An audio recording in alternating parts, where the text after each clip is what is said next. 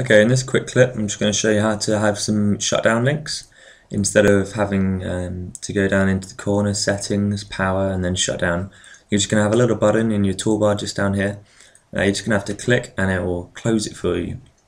So what you're going to do, just find a place such as your desktop, right click, you want to create a new shortcut.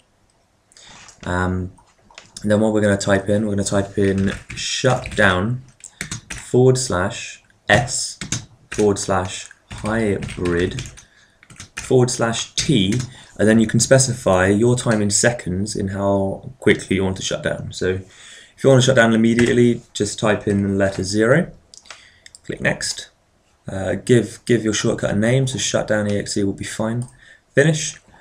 Then you can just quickly right click that, pin to start, and it will just be in the start bar. Alternatively, you can where is it?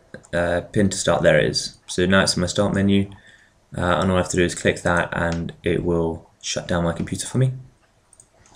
Another one we can do, just right click again, create a new shortcut. This time just call it log off, and that's it. Next, finish, and now when you click this button it will log your user off straight away instead of having to go to here and then sign out. Okay, so these are just nice two quick ones. There's if you have a long timeout, you can create a shortcut that will abort your shutdown.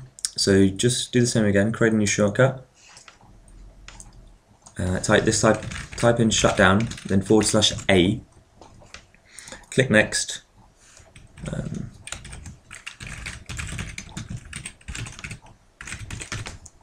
finish, and so now we have 3 little buttons that we can use.